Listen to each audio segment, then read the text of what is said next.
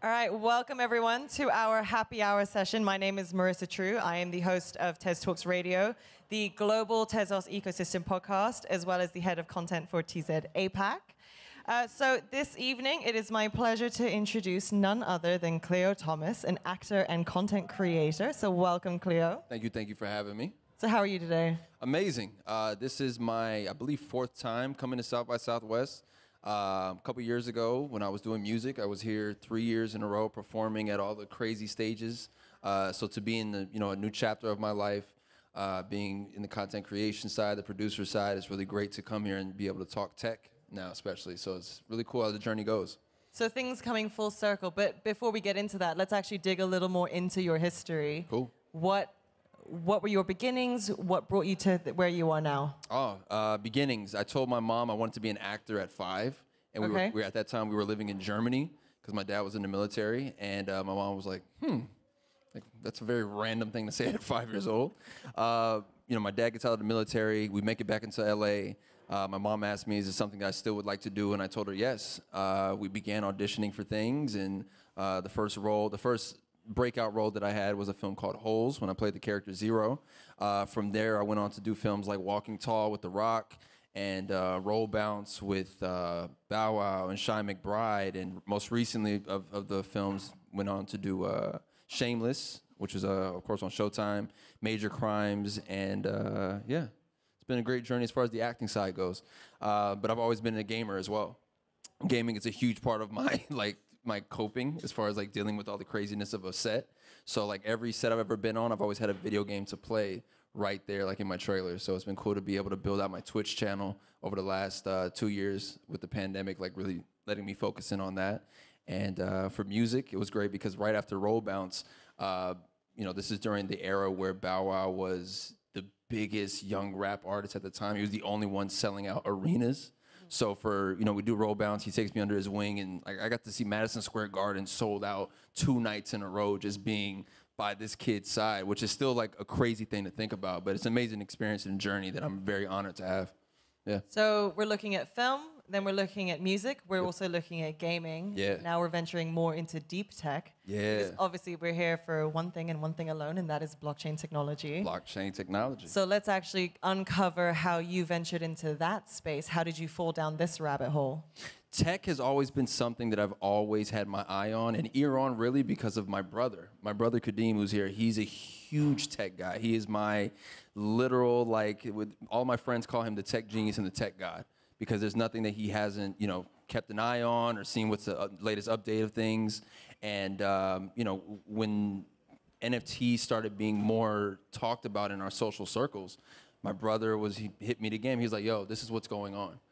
And as soon as he gave me a breakdown of everything that was happening, it became a lot more interesting to me as a content creator in this space that we're in now, especially with social media and all these different platforms. It's being able to hone your creativity, but also being able to own your creativity is something that really, spoke to me. So one question was I actually was going to ask was, who was the person, as you were peeking into that rabbit hole, shoved you into it? So it's great to know my that brother. your My brother, brother's here in the 100%. room. And it's crazy because he's my little brother. I'm the oldest, and then he's 3 years younger than me. We have a little brother who's 9 years younger than me, and then I have a baby sister who just turned 18, who just got her driver's license. So it's it's insane. It's crazy. But it was my brother for sure. Yeah. So what was the actual first lesson that you learned? What was the thing that piqued your interest? Was it NFTs? It was the NFTs. It was. What NFT specifically were you looking at? So I had done this campaign for Ghostbusters, the most recent one that came out, and they had gifted me an NFT, and I was like, okay, cool. I've heard about this, heard about these being a thing, and that's how I described it. I heard about this being a thing, and my brother was like, hold on. Let me see that for a second. Hold my drink. He was like, let me see this for a second. So then he started slowly but surely breaking it all down to me, and what this meant for, of course, a studio to do it, but what it could mean for an artist to do it, what it could mean for a producer, an actor, a creator. It just meant way more than that. So it meant a lot for it to be coming from my brother for sure. Yeah. So then, as a creator, what was the first thing that appealed to you about it as you became more and more aware of this technology. We've touched on this idea of ownership. Yeah. And we touched on this idea of like the novelty of having a collectible, someone actually gifting you an NFT. Yeah. And I firmly stand by the idea that no one forgets the first NFT they either mint or own. Yeah. So then from there, where did you start looking? What more did you want to uncover? It made me start looking at things that I had already done and accomplished. Like I'm a toy collector. I collect a lot of like vintage toys, and I collect a lot of random stuff actually. Like I got random cereal boxes, like vintage cereal boxes. And sneakers obviously, so it's a whole thing. So cereal boxes are one of the more niche answers I've heard to that. They are, but like what was like my pinnacle now, like Lucky Charms did a collaboration with Disney, and they have Loki charms. And it's Loki on the front of it, but instead of course, the old school what is he called? Oh, Lucky. His name's Lucky, yeah. So instead of Lucky, it's Loki. But it's the collecting of NFTs is what drove me, and then the ownership aspect of being a creator. I think that you got to look at music. For me, knowing that there were years, and even till this day, we're in the year 2022, and you still hear artists speaking about wanting to own their masters. That was a system that was not in place for generations of artists, for generations of musicians. And we are now in a space where somebody could, not only as a musician, but someone as an artist, a content creator, can own what they've put out there in the world on social media platforms. I think that's an incredible place to be in, because you're now getting the opportunity to give back to your legacy, in a sense. You know what I mean? Like my kids and my children's children will be able to have ownership of something I created that can give directly back to them. And I think that's really important to have, because it was never in our entertainment industry like that before. No. So as you learned more and more about it, and as you said, you looked into not what you could do with it, but what you'd already done. But as a successful actor, artist, creator, you've already, worked into a system that probably compensated you quite handsomely for it. So what was the thing that made you think, no, the system still has to change, there's still a problem with this that we actually need to figure our way around? It was, okay, so like as an actor, you were hired to come on set, you're here for 3 months, you do your job, that's it. Now mind you may have a great agent who's gonna tell you like, hey, we're not gonna take all this money up front, we're gonna go try to get the back end deal, meaning we know that this film is gonna make over 300 million, 200 million, so we want points on the back system. Shout out to Johnny Depp. I know what you did with Pirates of the Caribbean. I saw it. I learned from you, brother, so I know what happened with that. It's moments like that system was built in to take care of those specific situations. But with artists, with blockchain technology, with NFTs, there's so much more that we can crack open. There's so much more that's out there for us to be able to not only hone our craft, but again, like I said, own our craft. That's the ultimate part to me that just makes the most sense. I'll tell you a story. I was 2020. I did Powerline. I brought Powerline to life from a Goofy movie. I told my Twitch channel, hey, I go hard on Halloween every single year. I want to do this thing. I created a GoFundMe live on my Twitch channel, and it was funded in 3 days. It was great. But then the next year was coming up, and they're like, are you going to do something for Halloween this year? And I said, all right, well, maybe I'll do Batman Beyond. Like, no one's done it yet. I haven't seen anyone do it like a live-action version. We'll do the suit. And as soon as we're getting ready to go in production, a friend of mine had his fan-made film stripped from YouTube. And I was like, oh. And it was stripped by the people who actually own the intellectual property of that character that they had done. So it kind of made me freeze for a second, because I was like, yo, I can go put all that work in, and it could get taken. It could get taken down. So it's conversations like that, and it's situations like that we have to be aware of in this new world, in this new space, as far as being creators, owning our content, owning our art, using blockchain technology, talking with Tezos to hopefully lead the way for things like that, to be able to have those conversations between ourselves as creators and whoever owns all these crazy IPs. So that's actually something that we should touch upon, because a lot of the conversation around NFTs has been around this idea of ownership and basically new systems of monetization that help creators continue to make an income in ways that they couldn't before. But as you said, you could be investing a lot of time, effort, and money into building a project that focuses on something that's technically owned, or like a franchise that's technically owned by someone else. So then how do you navigate that system of ownership? Or is that just like a big outstanding question? Because, I mean, you've got you've got Powerline on your chest. Yeah. But in terms of, you know, if you were to develop this music video and then you NFT it, who's to say that Disney wouldn't come in and say, no, that's mine? Well, we know Disney gonna come for everything. Let's keep it real. You're right. Who's to say that that wouldn't happen? But I think those are conversations that we all need to be having. And then I think us as creators need to just be smarter about the moves that we do make. If you know that that could be a potential issue in the future, it may not be something you want to go and fight in a couple of years when you're like, yeah, I did it, and then boom, it gets stripped. I'm also very curious, though, just because if we put ourselves in a position where we're now owning all of the things that we've created, right? You know what scares me the most about it is distribution, right? It takes a system to put things together, and then for those things to become bigger and bigger and bigger. And to, you know, whether it's the promotion of it, whether it's the marketing of it, whether it's the production of it.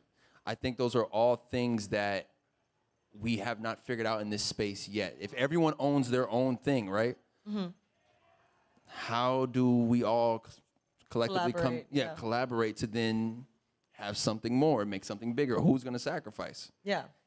We've seen a system been built in for years that's what has had to happen for things to be at the huge level, the pretty big production level. So from an industry perspective then, and from what you can gather on your side of the equation, is this a conversation that's happening? Are these production companies looking to work more collaboratively with their creators to empower them in this way? Or is there a bit of an old guard situation where they're saying, no, forget about the NFTs, man? I think it's a mix of both. I've seen both. I for sure have seen studios. I for sure have seen networks, reach out to creators to lead the way in that realm, because they really don't know. And like you said, it is the old guard. This is a system that has been in play for generations. And let's be honest, anything that even slightly shifts, they're gonna be like, we're gonna go ahead and take that back over here. I've seen a little bit of both. I've seen certain networks and certain studios collaborate, and then I've also seen some that have no interest at all. They're like, nah, this isn't what's the future. We'll wait till it's a little bit more fleshed out before we take a chance. So has this impacted how you negotiate yourself as an artist when engaging with media companies? Yeah, a little bit.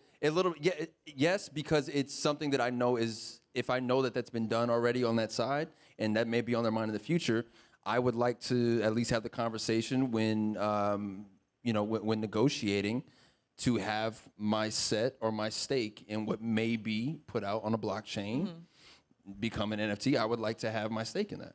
Is there anything about it that actually makes you nervous? Because obviously this is a very new technology, and we are still working out the kinks in what sort of agreements and what sort of understandings around ownership. Because at the end of the day, ownership is essentially just a social contract or a collective agreement that one person has possession or control over a certain thing.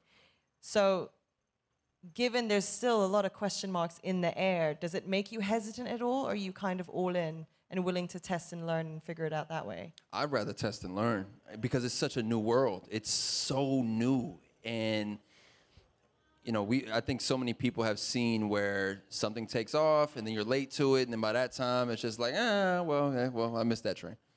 I've learned my lesson in several spaces. I was late to Vine. I was late to that era, because you got to think, when you're coming from the acting world, like I tell this story all the time, I felt like anybody who Hollywood per se did not want their actors touching social media, because they knew that then the power of social media would lead the promotion directly to the actor and not the studio and not the project. When it's been for years, they have created who the stars are, what the films are. It was always a wall there. And it wasn't until they realized that there were more eyeballs going to phones, laptops, websites, than coming to their theaters, or some of their actors like coming to watch their films, that they were like, yeah, y'all got to get on social media. Y'all got to get on social media right now. Start dropping content, do the next dance challenge. Like, it's just, they had to adapt. So you would hope in the future that they adapt. I think that's an interesting thing. It's an interesting idea that you're raising, because essentially it's there was a lack of willingness to relinquish control or offer artists that much creative freedom as much as it related to how they entertained their own audiences. So obviously with the onset of social media, you became a lot closer to your audience. You could communicate with them directly, or you could at least put things out from your own platform. But then with this, what we call, the Web3 world, it's a two-way conversation, right? Like it wouldn't just be about what you offer your audience, it's what what's your community going to say to you as well. And is that something, like obviously you've mentioned earlier, you have a Twitch community. What sort of conversations are taking place there? Lots of conversations, because it's live streaming. But I've always been more in tune, I think, with giving right back to the people who support you. I remember before Twitch, there was Justin TV, and then there was Ustream. As soon as Ustream dropped, I knew that was going to change everything, because now I'm talking directly to the people who were interested in talking to me. And I knew that social media was going to change the dynamic as well. So with Twitch and being able to, talk directly to everybody that's in that chat at that time, there's a lot of conversations that are like live, like life altering. Like I remember, as far as Tezos, like Tezos has been a part of my Twitch stream now for the last, I want to say 3 to 4 months. Being able to actually showcase what this blockchain is, what it can do to any artist that's out there, like giving them the game to know. Like so many, musicians are very used to the old standard as far as like record your song, throw it on YouTube, throw it on SoundCloud, see what happens. Cool. That is a formula. Right. That is a formula. But did you ever consider just maybe minting it and throwing it out there as well? Right. And just to see what maybe may come from that. So these are conversations that I've had on my Twitch, and I know a few artists who have done that. Just by being there on my Twitch channel and giving them the game. Yeah. So then let's talk about Tezos for a second. Let's do it. Not to be a blind shill, but how did you come across Tezos and how did you begin engaging with it? So I was working with a studio in New York called OS, Operating System. And it just, call it kismet, call it, just this energy. Serendipity, if you will. My brother and me had talked one week. The next week, I get reached out to from Tezos asking, hey, we would love to have a conversation with you and give you some information and bring you up to knowledge about what could be the potential future for you to start working with us as far as the things you've created. Did you ever consider minting this video that you did back in the day? Did you ever consider minting this picture that you did back in the day? And I was like, no, but I will now. And that's how I got involved with them, man. And I've loved everything. I love the eco-friendly side of them for sure. Like that was the major push for me. My little sister, who is a digital artist, when she did her research and came back to me and was like, she was shocked. She's like, you're working with Tezos? I was like, yeah. It was really cool to be able to put that smile on her face. So yeah, that's what pushed me over to Tezos. So what's your sister working on? Is she minting on Tezos? She is working on, she literally just promoted her, she has 4 original characters that she made. All right, well, let's plug them. Braids, Bun, Cap, and Puff. Thank you for the 4th one. And Puff. She did 4 original characters, 4 young black women, all different looks, different styles, and she has them drawn as if they were in the early 2000s. And just today, she promoted it on her TikTok, and what she did was she took the original sketches and then put them in magazine covers of that era.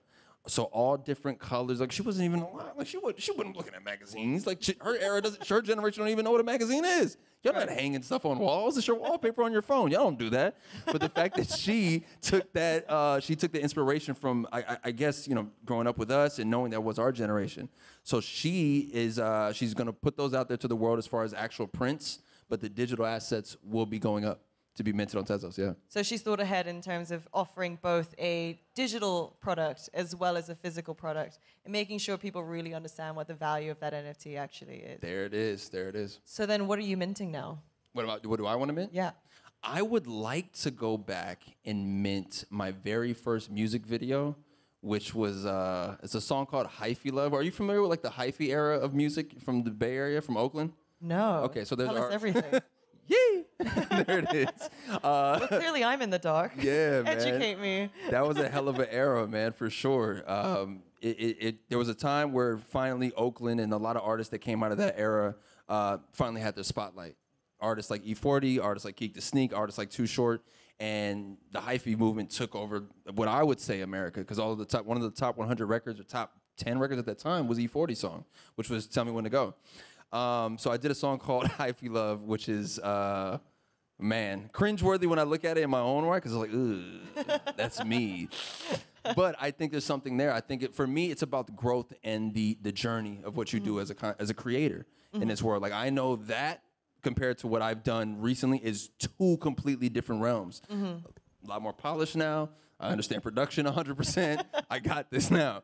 But then that's something that I would like to and give that to somebody, or excuse me, not give it, but to have it up there available for someone to be able to see what the early first step was before what you see now. Because everyone thinks it's just, well, when they see you, that's what you've done.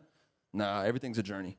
Yeah, I think that's another great point to touch upon. I think when people look at NFTs, a lot of people are asking the question of, where is the value really? And when it comes to brand drops and all that sort of thing, you can kind of fathom it. But then when it comes to someone minting their own work, say someone minting a poster, someone minting their own music video, the value is actually determined by the creator themselves. Because there's a point of pride. There's something that you saw that you want to essentially document as an artifact online. So in that, would you actually give it away, or would you keep it for yourself? I would give it away. I experienced it. I did it. So the sentimental value of what, like, the story that I would tell in my head and then, present to the world is like, I would want to present this to you as something that you get a chance to see the journey of a person. You got a chance to see me. Of course, the first time you ever recognized my face, it was in films. Great. But then I translated over. I went into music, even though my first film, I did both. Holes comes out, great breakout role. But then the fact that I wrote the theme song for the film at 13, that's a journey of things that have happened. So being able to give that to somebody, the sentimental value of it, I think is great, man. To be able to tell that story to someone. Okay, so looking forward, what other are you planning any NFT projects currently? Yeah, I am. Tell us about that? I am. I can give an exclusive at the moment. In 2012, I started my clothing brand, Slick Living. And then I started its sister company in 2014, Glam, which stands for Goddess Living Amongst Men. I wanted to change when I think of glam, glamour, glamorous, and of course, sure. But when I have my little sister is kind of the person who changed my view as far as the things that go on in this world as a woman. And it was because of her and the pedestal that I put my mom on that I wanted to be able to change or do what I can with my platform to help in any way possible. So I started Glam, and we're working on some cool Slick Living releases for the Werewolves, and we're working on some cool releases for Glam, which is Goddess Living Amongst Men. Do we have a timeline? We are in March right now, yes? Yes. June. Okay, June. So very soon. So everyone needs to keep their eyes peeled. Yes. That's very, very really excited for it, yeah. Okay, and so let's talk about your Twitch community for a second. Cool. We've mentioned them a couple times in this conversation, but I think Twitch is an interesting one where we've spoken to other artists. Like, I've interviewed Mike Shinoda a couple times, as I mentioned to you before. Yeah. And he was also one whose eyes were turned to Tezos because of someone within his Twitch community. And his conversation, his venture into NFTs kind of kicked off because he was interacting with essentially a very young audience who were very much big fans of his work. So what are some of the other lessons that your community have taught you? Ooh, some of the other lessons for me with Twitch, it was, okay, so like content creation and anyone that's going to Instagram or Twitter or TikTok, that's a recording. You're recording it, you're putting it together. It's your own little mini movies, whether if it's a photo or it's a video or reel. But with Twitch, it's live. It's right there. And right before the pandemic, did I already tell this story as far as Fox Soul? Did I say that up here? I didn't, right? Okay, cool. Thank you. Thanks for the audience check. Thanks, Kadeem. So right before the pandemic kicked off, I was sitting down with a network called Fox Soul. I felt like we didn't have a Arsenio Hall of our generation. So I wanted to have my own late night talk show. I pitched them the idea. They were in on it. Second week of April, we're supposed to shoot the pilot. Boom, pandemic hits. Gone. Damn. Now they're like, all right, well, we can switch it to virtual, but I didn't want to go virtual because I felt like the live studio audience is what I remembered watching. And I just think it gives a different feeling. Right. So I took all of my ideas that I did have for the show, and I took it to Twitch. And within 2.5 months, and I studied it, though. I studied it because it was something that I had seen others try, but not understand how it worked. So what were your hesitations with that? The hesitations for me was the migration.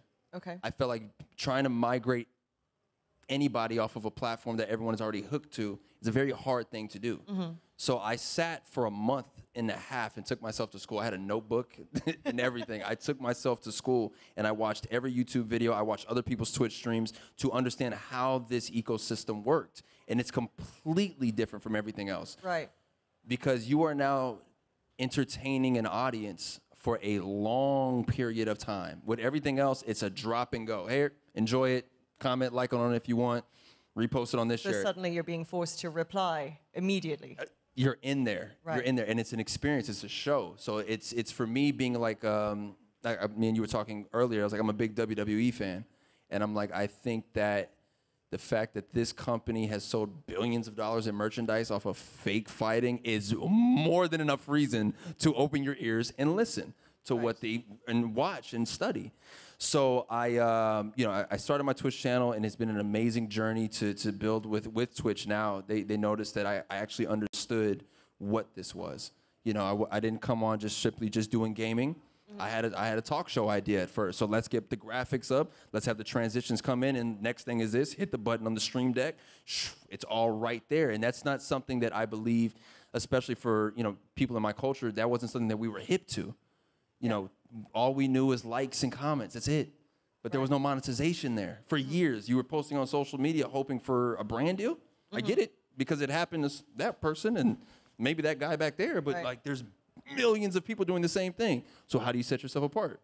You go make the content live, monetize via Twitch, and then take all that content that you did and repurpose it across all socials. Right. So you clearly did a lot of your homework before actually engaging in a new platform. And Twitch, Twitch is much more of, like, I guess, a niche space and one where there is a lot of kind of these blockchain discussions happening because it is a younger crowd. It is one that are a lot more open to this kind of technology and the potential that it serves. And those that are actually more willing to see, especially in the gaming realm, how something can hold value in a digital space. Because let's be honest, people are spending money on skins, they're spending money on weaponry, and that was before there were even legitimate marketplaces. You were trading that in school. True. So then, let's dig into that a little deeper. Like, you did your homework. But at the same, and these are people who are fairly well versed in this subject material and understand the principles behind it. But not everyone's on this channel that are watching you. So sometimes when you launch a project, and we've seen this throughout this industry overall, you'll get an NFT drop, or you'll get a blockchain-focused project, or a Web3 metaverse-related anything, and the people just shut off, and they don't like it at all because they just think that you're following or you're hopping on the bandwagon.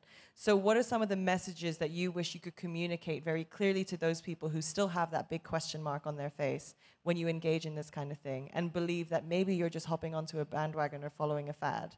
For me, it's speaking from two places. One, as the creator, the ownership of it, right? But then as an actual collector, like knowing that I'm getting the chance to have an exclusive from this artist or from this creator, like that's what it is for me. Knowing that, having that in my digital wallet, knowing that one day, like, there can be a Khleo Thomas digital museum with all these different artists that I've collected, whether it is something that's, digitally painted, whether it's a song, whether it's a video, like that's something that really piques my interest. And as someone who's really played with now it's the Meta Quest. There was the Oculus Quest, but now it's the Meta Quest. Who's played in that space, like I know what is the potential. You know what I mean? So I think that it's the right messaging and the right people to really see the future of what's actually happening. It's not like this is not happening right in front of your eyes.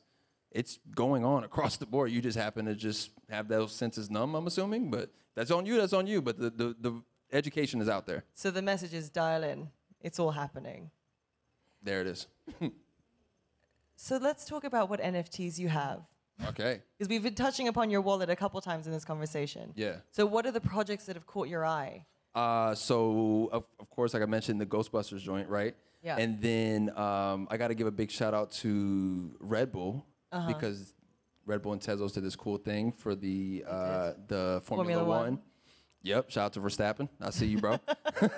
Verstappen was wild. And the next week after I got mine, I was like, Yo, you can't be talking like this, bro. You gotta chill out.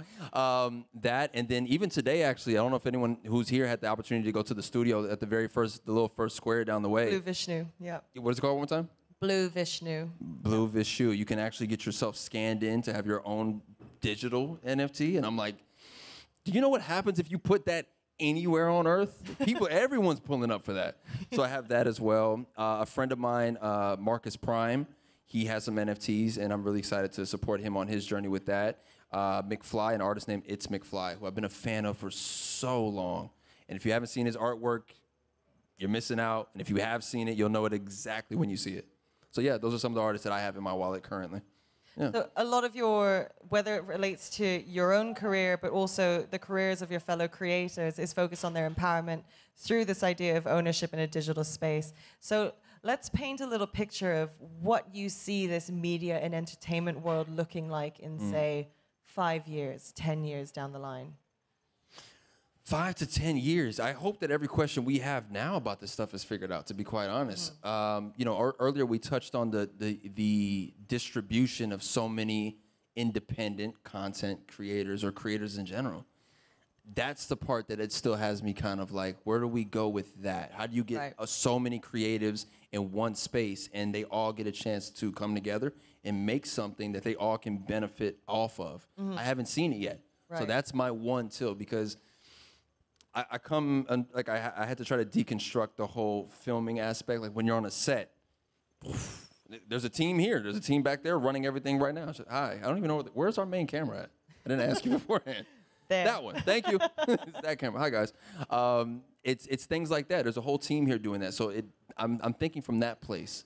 And I had to try to deconstruct my whole, upbringing for that, to think, how do you do it independently? But now that we're going back into this space, how do you get all of these people to collaborate and then distribute like that? So everyone who essentially has a stake in this effort should have something to yield from all of this as well. Yes, not just as an independent, though, not just as one. I would love to see 7, 10, 100 make something happen. Yeah, and I think that's actually a point that's not very often raised, because when we speak of creator and like the ownership of this creative space, we're talking about individual artists. We're talking about, if I paint a picture, I'm a terrible artist, but if I were to mint it, that's mine. No one else helped me with that. Picasso. That's Picasso at that point. You don't know that. That's Picasso. Yeah. Picasso can be big, so can I. There it is. There it is. But essentially, yeah, I think it's the idea that it takes a village to pull off some of the creative things that we see out in this world, and making sure that everyone has a stake of ownership in that and everyone is rewarded for that effort in a fair and ethical way is probably one of the bigger questions we're going to see in this space. And who do you think should be accountable for answering that? Is that traditional media? Is that the original production companies, or the dogs at the top? I don't think so. I think it needs to be the creatives. I think we're the ones in the midst of the jungle right now dealing with it. If there happens to be somebody, a head honcho or a gatekeeper, who could be like, oh, that's what you guys are doing? Oh, well, here's how to make it better. If y'all got the answer, please come on in and join the fun. But I think it should be the creatives. I think it comes from us. I think it comes from us collaborating, and that's how so many great things happen. That's so many great special moments that we've seen throughout our generation happen, with more people coming together. It's great to, give praise and spotlight one person for the great thing that they did. Yeah. But if you can get people together, man, and do something really special, especially in this world, especially right now, especially with how small the world is. Are you collaborating at all with other fellow NFT creators, whether they're artists, whether they're musicians, gamers? So my plan is to make sure that my little sister has her spotlight first. That's my overall plan. She just turned 18, and it's really cool to see her take on that entire journey. I saw her learn it, and that's been the great part for me, to see her learn it. From her asking me how do I make a T-shirt? Okay. Here's how you make a T-shirt. Okay, well, how do I print these, these print? This is how you do it. And she has taken every initiative to do it by herself, just from asking one question. Right. So I would like to give back to her in that way, that she will be the first person that I do get a chance to collaborate, to bring her NFTs to a spotlight. Yeah, I think that's what's wonderful, is that if your sister is 18, did you say? Just turned 18. And has the power and the tools to create this, all of this for herself, without having to rely on an alternative system or some kind of market validation, to put a technical term on it, to have someone actually do the distribution. She can produce, manufacture, design. She can do the entire gig. Yeah, man. Shout out to Khleo. KT Creations. X_KT Creations. That's her socials. Well, there you go, guys. Definitely check it out. Yeah. I do want to take a very quick moment to do a Q&A, just because we've only got 10 minutes left. So if you'd like to ask Khleo any questions, now's your chance. Any question at all. I'm taking all of them. You can throw it out there. Don't be shy. We can have a conversation about the NBA. We can have a conversation about sneakers, video games. I'm about it all. Yeah. No? What sneakers you wear? These are currently the Toro Red 5s. Okay. Yeah, but the question, I know the live stream didn't hear him. He asked me what sneakers I'm wearing. These are the Toro Red 5s. So, yeah. Yeah, man. I love these. They re-released these like twice, and I was like, I'm getting them on the next one. Yeah. Sneaker fan? I mean, I like them. You like them? Okay, for sure. Appreciate it. Toro 5s, brother. Yeah, Toro Air Jordan 5s. I mean, that's actually a good thing to lean into. So we've been talking about art, gaming, like the material that you put out, but when it comes to things like collectibles, are there collectibles that are emerging in a digital space that you have your eye on? Would you be a digital sneaker collector? There's a booth here. There is indeed. What's the name of the booth over there? Flex. Flex? Yes. Yo, Flex. I only had, unfortunately, I only got in here maybe like 10 minutes before we had to come live, and I walked right by the booth, and I was like, what are those? Like, vinyl, what are those? Wow. No, but I would like to know more about Flex. I would like to know more about, so make sure you guys go check out the Flex sneakers, digital sneakers that are here. Yeah, so that's another area that we haven't actually touched on this conversation, is that bridging of the gap between online and offline and augmented reality, right? Yeah. So the idea of, a pair of NFT sneakers you own might be manufactured as physical sneakers for you to wear, or they could be augmented reality. So when you scan your own shoes or you take a photo, suddenly your fashion looks a little bit different. Yeah. Is that is that something your sister could be interested Listen, in? if I could have my entire closet virtual, oh my God, I'd be the flyest avatar ever. Oh my God. Oh my sneaker collection, listen, I could dress. Don't get it wrong. Just because you see me in a black bomber jacket and black joggers and a white tee and sneak, listen. Listen, bruh, I pull out this YSL suit. It's a whole different game. So if I could get my entire closet into the virtual space, I would 100% do that. So you've already scanned your 3D NFT avatar, Yeah. and now we have to dress him. Yes. Yes. We got to dress him from head to toe. Make sure he's slick living, man. 100%. It's got to be like that. And that's crazy because that is something that I know so many people would be into. Because you brought up earlier, like you got to think of all like the in-game purchases, right? Microtransactions that we've seen on apps. That's what's been happening anyway. You've been customizing your character from head to toe for generations. Yeah. So it's that space. I think it's breaking that bridge open for people to understand that it's the exact same thing. You're gonna want to look fresh in the digital world too. Trust me, you're gonna want to look fresh and fly. How much time would you say that you interact in this digital world where you would place that much value or care into this avatar space specifically? I don't think it's gonna be our generation. Like I'm 33. Okay. I don't think it's gonna be our generation who are fully immersed. Mm-hmm. It's gonna be not even what's after Gen Zs? Gen Alpha. We're back at one. So